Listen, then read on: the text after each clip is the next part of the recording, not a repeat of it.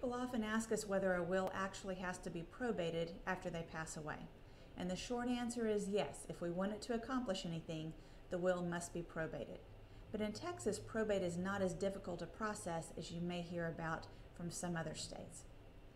Until a will is probated, it has no effect. It is simply a piece of paper. So probate is the process by which a court recognizes that the will is actually an individual's last will and testament, that they never did another subsequent will after that, and that they had capacity at the time that they signed their will. Now, another answer to your question might be no. If a person has named beneficiaries on all of their assets, then the will might not actually control anything when they pass away, and in that case, we might not need a probate. But if we need the will to accomplish anything, then yes, it must be probated.